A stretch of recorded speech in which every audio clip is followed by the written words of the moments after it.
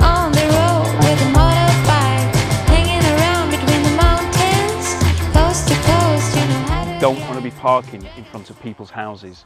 You don't want to be blocking driveways. You don't want to be parking in front of farmers' gates. Yeah, it might sound crazy, but I have actually seen it happen.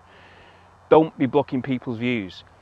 Residential areas, some might say, well, you're not going to wild camp in a residential area, but a lot of stealth campers do, and I do know that a lot of people do it.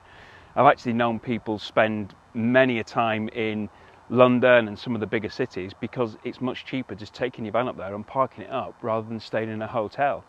But just make sure that you know what's around in the surroundings.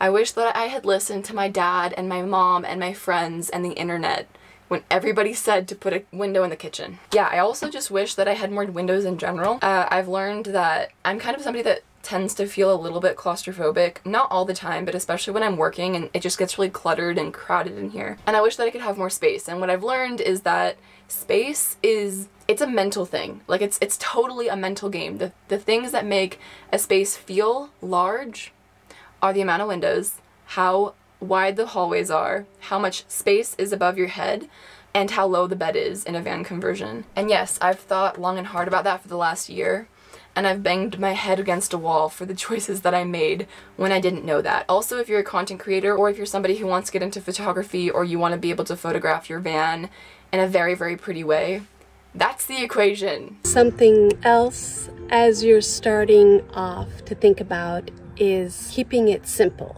There's a tendency, you see all these beautiful videos and you think, oh, I want it to be like this or that. So if you've been watching my videos for any amount of time, you know what my setup looks like, but it didn't start off this way. So I'm thinking of doing a whole video of what I've changed since I started out. The idea is that for me, I had a wish list as I kind of went through videos, and I know you guys do too. And it's something that we all do because we want things to be perfect. Your van will never be finished. I'm sure you've heard that plenty of times, but that is really true.